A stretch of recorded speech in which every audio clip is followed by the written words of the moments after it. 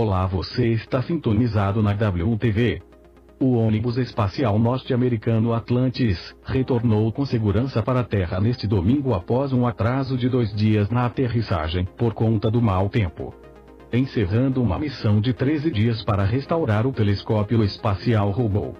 Veja como foi a aterrissagem na base aérea de Edwards, na Califórnia, nos Estados Unidos. About 4.5 minutes to landing.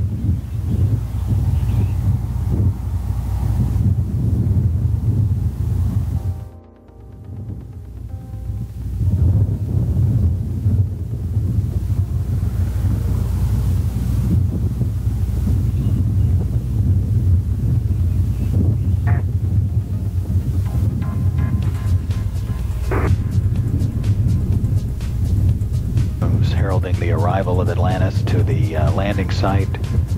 Time to touchdown 3 minutes. Altitude 34,000 feet. Traveling 560 miles per hour.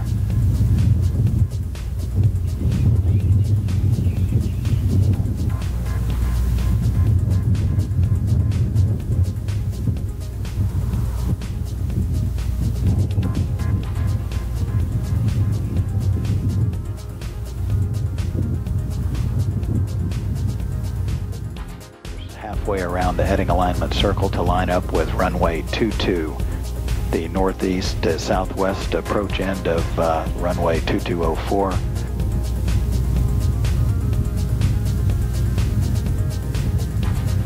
Houston, Atlantis copies. On at the 90.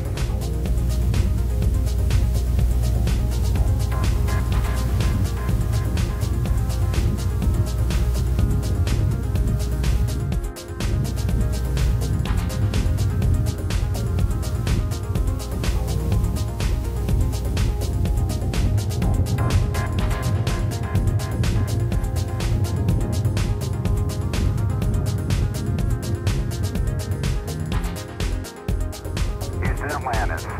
Field in sight at 10,000 feet. Copy, field in sight.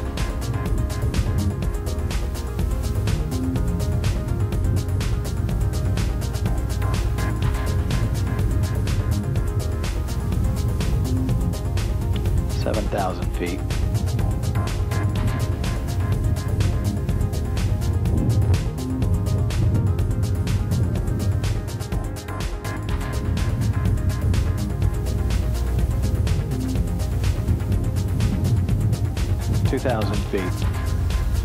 Commander Scott Altman beginning to flare out the vehicle, pitch the nose up as he approaches runway 22 from the northeast.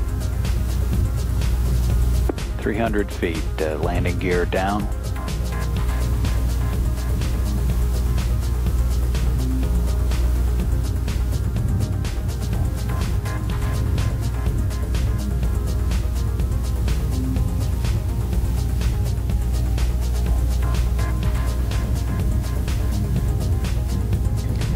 Main gear touchdown.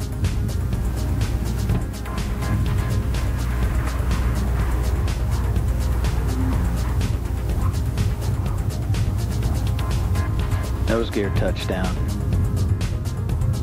Space Shuttle Atlantis is rolling out on runway 22 at Edwards Air Force Base, completing 197 orbits of the Earth while traveling 5,276,000 miles. This landing marks the 53rd shuttle mission to end at Edwards Air Force Base. Atlantis spent 7 days servicing the Hubble Space Telescope that included 5 spacewalks, totaling a record 37 hours. Atlantis has completed its 30th mission and the 126th in the history of the Space Shuttle program. The Hubble Space Telescope's final servicing mission is complete, but its mission of discovery is just beginning.